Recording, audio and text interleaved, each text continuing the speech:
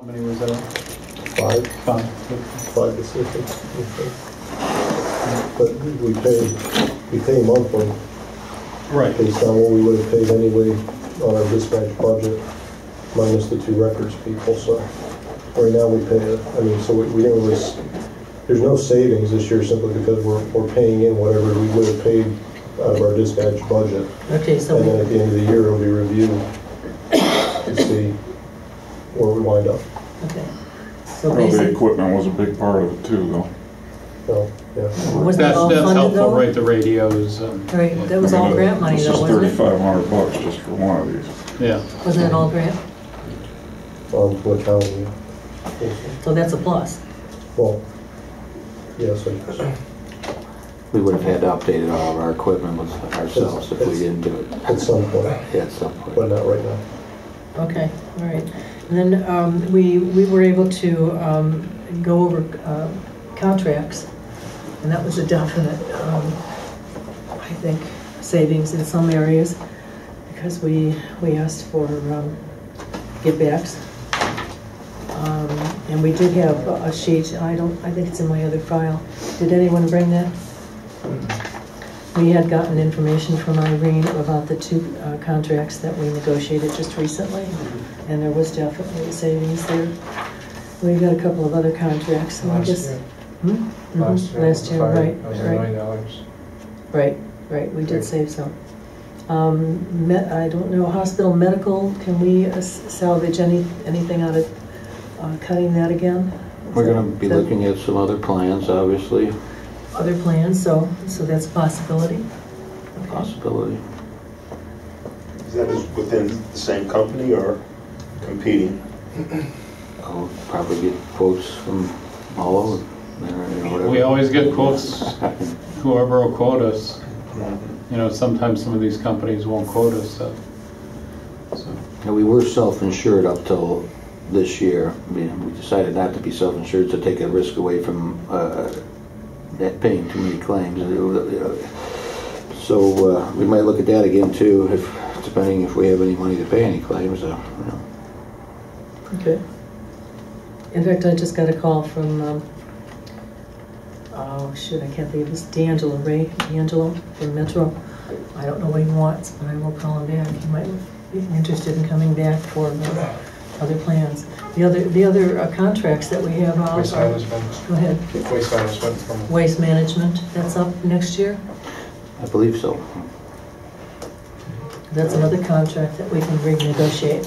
Well, to me too, that might be a contract that has probably been talked about again with parking with another city, even if we haven't changed our renewal dates to get on the same date, with the possibility of merging 2 of those together to try to get a better rate out of waste management. I think you might have to go out to bid. Or there's a new concept now that you can piggyback on people that have already went out to bid, but that community has to allow you to participate in the bid. Isn't that what Bedford did? Yes, and some well, actually, one of the communities didn't want us to. I'm trying to remember the logic there. It was I can't remember why they would not want us to, but there is some logic there. I can't remember. Okay, so that's a definite possibility. Any other contracts that you can think of that might be negotiable? MBIS, which? Safe Belt, MBIS, Safe Belt. I don't know whether or not we're going to. That's up at the end of the year as well. And what is that? The building department. Safe Belt, MBIS. Safe Belt's a new company that took over for MBIS. They did a stock transfer. So MBIS is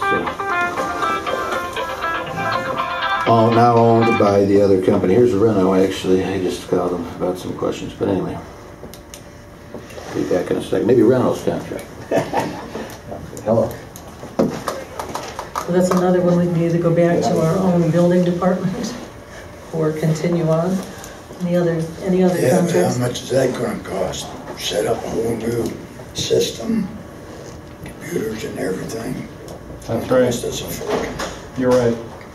Because we use our software and they charge us, so we'd have to buy our own software and hire a building commissioner and start all over. Yeah, will we be able to compare what we've been charged by outsourcing it to the last year of what it cost us to have it in-house and kind of compare those two numbers?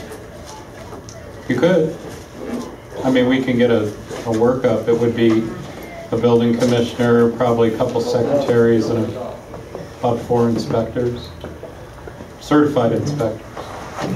Sure, no problem. And we also have an IT contract that is ongoing. I don't know if we've... No, I don't know, we booted the one guy. All right, thank you. We just have a support. Cavolo's gone, he's been gone for a long time. Really? Yeah. Yeah. Got das boot. That's interesting. Didn't know that.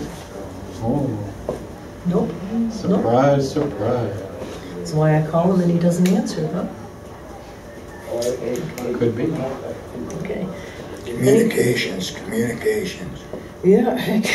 Yep. Mayor, Yeah, communications. Notes. you're on a need-to-know basis.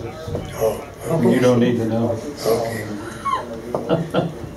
Okay, the sale of equipment, is that something that, we've looked at this, and we have had junk sales on eBay, right? No, Yeah, not we- eBay. Was it eBay? What was it? eGov. We went with Bedford? No, you're talking about the auction. You're talking The about auction. two different things. Okay. We haven't done that auction for a few years.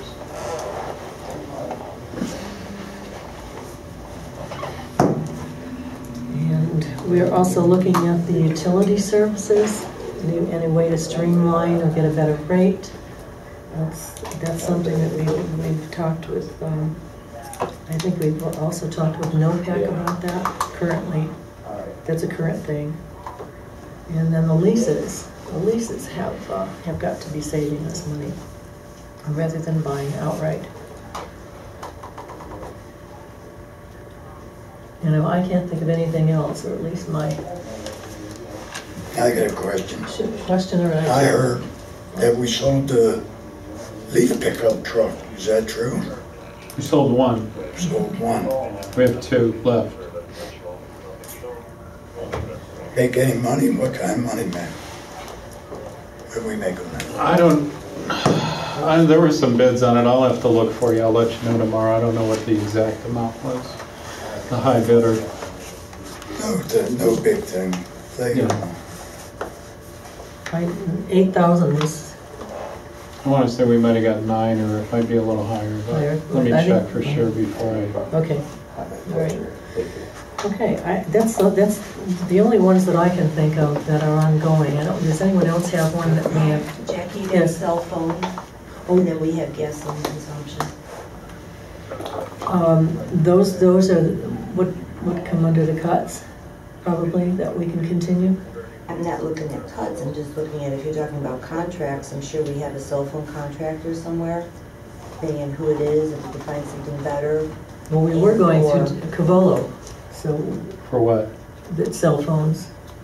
I don't think we were. No, I we mean, weren't. he might have been shopping for us, but we've always had. I mean, I don't have a city cell phone. I don't think many people do anymore. Yeah, I don't think there's a never did. lot of them. We're not talking about many Okay. city phones. Just in our apparatus. Yeah. What are we talking about? And what was your other one, Tony? And Gas? our drivers also have cell phones. Yeah, there you go. Did you talk about the energy audit perhaps? Yes. And right, Some of those- we're talking about NOPEC. Yep. Yes. Or whoever else does. But there's a strong possibility we could reduce our bills, so that's a real possibility with the energy. It'd be good. Okay, you want to move on to some, go ahead. We have anybody come to us about billboards, cell towers? Cell towers, I think, were tapped out. The billboards are always interested in some locations. There was one in Southgate Park Boulevard, but they weren't being too generous, so No, that fell apart. yeah, we weren't. They were offering very minimal money at the time, right at South Park, right across from the fire station, right there. But we could I could approach them again they are interested in a few sites. It's got to be so many feet from the highway. There's a lot of regulations that apply to. But Well, actually, that's not accurate. there's something. There's nothing on the highway because they're too close. Yeah, The for existing addition. ones are too close to the sites that we have, and ODOT has specific laws and regs that prohibit from on-ramps, exit ramps, and from other billboards, so they don't become inundated. So the areas we have are too close. So that doesn't look like a possibility? Not along 480, no. Not unless ODOT changes the regulations. And the one on Warrensville Center Road, Clear Channel was sold to a different company, and they didn't want to pay us, like, what was it, like 10 grand or something? It was a That's very it, and then- small amount. Okay. Still have it on my desk. Okay, anything else that's ongoing that we can add to our 5-year plan? Anything else that you can think of? Are you looking for something new, or are we rehashing Either, what we're trying to it would say? be either. I think one of the things that we could do is some of the, take a good look at what we have in our city land bank for Mm. vacant land. Because there's this quite a bit right off of Broadway where the old ice cream shop was, between that and, it's those paper streets that were coming off of, oh my God, I can't think of the streets now. But Gormac owned a lot of property back there. Ice cream, refresh my memory, where are you The talking? old ice cream shop on Broadway, And what? Broadway's a long road. going toward Rockside, on the east side So of close the to street. Bedford? Yeah, Okay, I know what you're talking about. and there's all that land that Newman was going to purchase to build homes. Right. And that went belly up, and then Gormac went ahead and bought a lot of that land, and little by little, each one of those parcels are being tax foreclosed. Right. And I don't know how many are in our land bank, but I'd be curious just to see how much land we have, to see if we could maybe market it to a developer for senior housing or independent living or something. As well as there's some interest in Petiti's, Towards the dollar store? maybe. Mm. You sure that ice cream land is Maple and not Bedford? Well, it's Maple. Where does the Talking about Maple? by D&M Motors. No, it's further up by Broski. Oh, they're right next When to each other. Borowski and like Waterbury. Yeah. It's a used car lot, isn't it, right now? Oh, that ice cream store. Yeah, Okay. that, Because when you said Rockside, there is, oh, not I think that. it's called something, Yeah. something cow or something. Yeah. Or JD by Riders there. But if you go down That was Franklin Thomas, Ice there's Cream. all that Franklin, land yes. that goes straight Right. into Then it Broadway. changed. Right. All those are individually, I At least think it wasn't they're there subdivided anymore. into lots Yeah. Right. that we may Paper be streets able there. to see. It could be residential. I'm saying there's paper streets there, right? Oh, paper, I thought you said, I didn't think you said industrial. I don't know. I don't know. So everything. No, the land bank is a good, I think, focus Our point land on bank. ours, yes, Well, to develop, yes. Just so you- I If we know mean- we have to sell. our latest restrictions are, a lot of people have been telling me, you know, they're not gonna spend that kind of money to consolidate the lot and all that. Somebody might want to think about easing up some of the restrictions that we passed. It's not, doesn't seem to be, Talk about those recent regulations that we changed. mhm. Yeah. For the splitting the lot and then giving it to the people adjacent. Right. You know, the fee is basically for the Surveyor. surveyor. And it's to protect us in case somebody goes ahead and sells their house and, you know, leaves the vacant lot for us then to maintain. So everybody that I've talked to that's having a house demolished next to them, nobody balked over the money. And it's just shopping, and the estimate comes to about $1,200, but that's at the high end. I mean, it could be $800 or $900 depending on the size of the lot, depending on who's going to do all the filing and the walking around the county to, you know, go to each department. They could save $300 right there by doing that. So it's not like we're charging them $1,200 for it. It's whatever they're going to need to pay to whoever their surveyor is, and then hold that money in escrow. So they're not going to know unless they get somebody out there or get bids.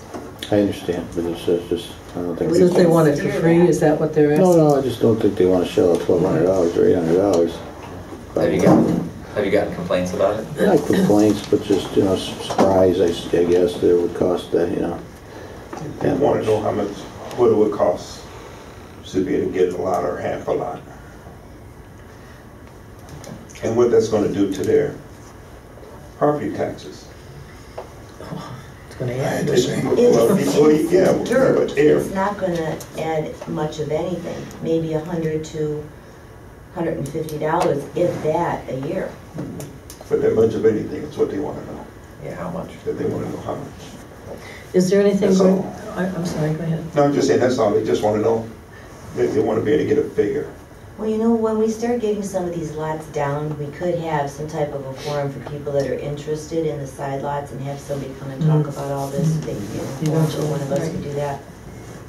Is there Yeah, anything that's probably what we need to do. in the two departments that is ongoing, that is looking like it's a cost saving, aside from what I thought would be dispatch? Is there anything going on? Well, earlier in the years, from the police department, we had the vehicles all, we had a problem with the charging systems in all of our cars because they weren't wired incorrectly. So that required the cars to run constantly so that the batteries wouldn't go dead.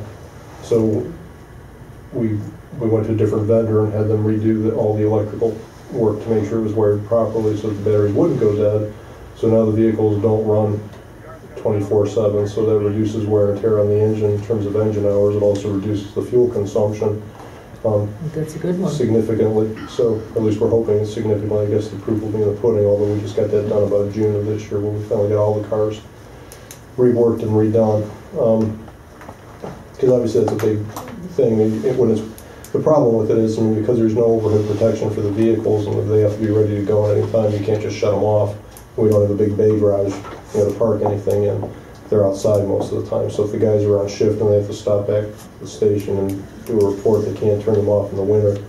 But, we had to have them running before, even in the summer, and now we don't have to do that. So I don't know what the actual outcome will be on that in terms of significant savings, but I believe it'll reduce it greatly. So, like I said, idle engine hours are one of the worst things for a vehicle to begin with. So just stopping the idle time will help, but I believe it'll stop the fuel consumption too. And that was one of my notes here, that the idling, and I think we still have idling on the vans as well. No, we don't. Sure. If you see it, then you should tell me, because I'm supposed to, Every once in a while I do. because I go into the van if I see it on, turn it off, and then go find the driver. Mhm. Maybe we could look at the price of gas. I don't know who we buy it from, but maybe we can get a better price. No, that's a good one. Chief? The fire department, with the last contract we negotiated with the firefighters, we reduced the manning. We went from 12 firefighters a shift down to 9. We also removed one individual from the Fire Prevention Bureau, so that was a total of 10 persons. So well over $1 million there. We reduced our minimum staffing requirement from 8 personnel per shift to 6 personnel per shift. That was another concession that the firefighters did in their last contract. With getting the grant from the federal government, we'll be increasing the shift sizes to 11. And if we do not increase the minimum manning, then that should eliminate a lot of overtime. Overtime was high this year just because of people leaving and getting the test in place and the whole testing process. I think both Chief Papalarczyk and our biggest concern right now is retention of personnel. No sooner do we get somebody in that they're snagged up by another community. We had steered more towards getting experience. We needed to get experience to be at a minimum staffing level. Now we're gearing more towards getting somebody that has all the education and the credentials, but maybe not as experienced. We can afford to do that now by increasing our staff level a little bit.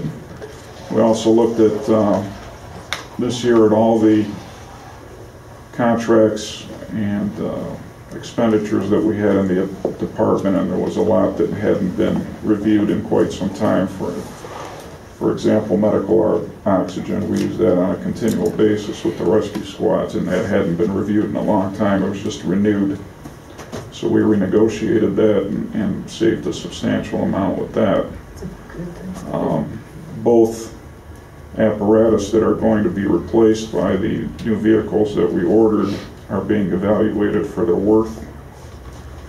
And I don't think that the rescue squad is going to be worth that much, but the pumper that we will be, the reserve pumper that we'll be getting rid of, hopefully will be worth at least something that's worth noting. So we're waiting on those figures to come back. Vehicle maintenance has been a huge issue. With the service department trying to juggle a lot of the vehicles for service, some of the expenditures that we had this year was just lack of maintenance, not for any, there's just so much you can do. I mean, winter plowing in the winter time, that's priority. If something breaks on our trucks, they always get it fixed for us. It's the preventive maintenance that's lacking.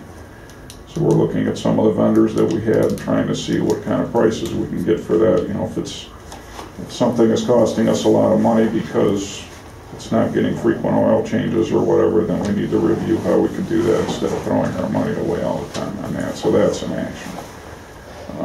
Fire department also had the city had a smoke detector program that we used to offer to the residents.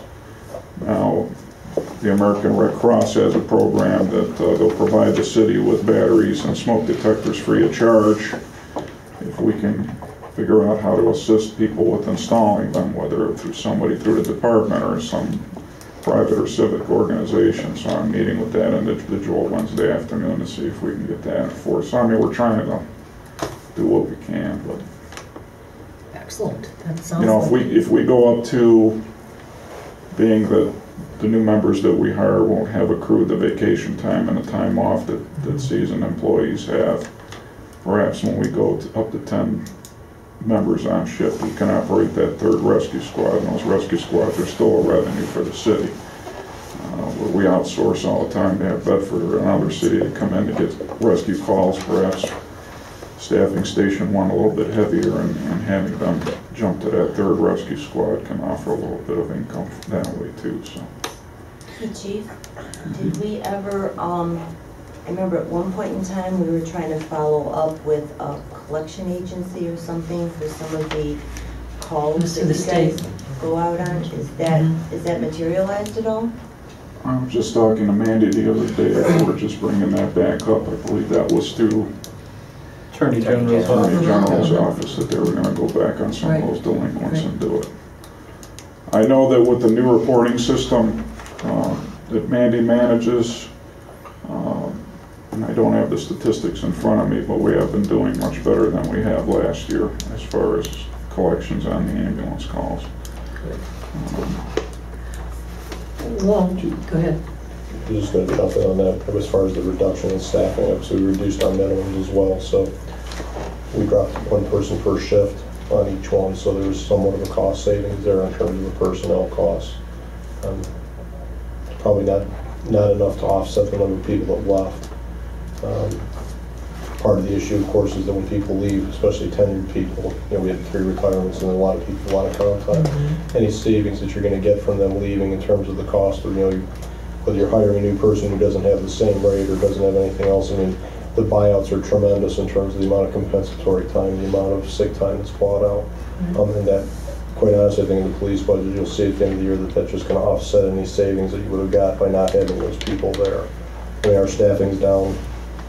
We've lost, well, it'll be 13 because we got a guy going to Bedford probably next month. But I mean, Bedford's really rating, I think. Yeah. Wow. Yeah, we have 6 people on their list. To Chief Vito's point, I mean, that's one of the biggest issues that we're facing as departments throughout. I mean, is retention. People have no confidence and no faith that this is going to get better, and they haven't had a raise in 7 years, so they're going wherever the money is, especially when their pensions are dependent on it.